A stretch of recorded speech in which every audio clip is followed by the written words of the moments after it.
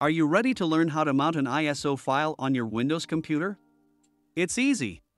First, let's click on the Windows logo in the bottom left corner of the screen to open the Start menu.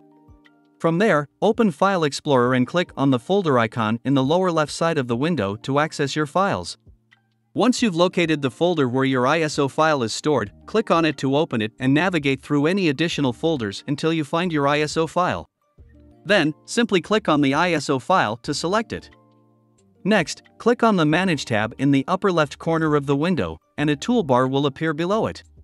From there, click on Mount in the Manage section of the toolbar. This will mount your ISO file onto your computer's CD drive. To open your mounted ISO, double-click on your ISO's name below the Devices and Drives heading in this PC. It will resemble a CD on a drive. Your ISO's contents will open, and you'll be able to access all of the files within it. And that's it. Mounting an ISO file on your Windows computer is quick and easy, and now you know how to do it. If you liked the video, don't forget to like and share. Thanks for watching.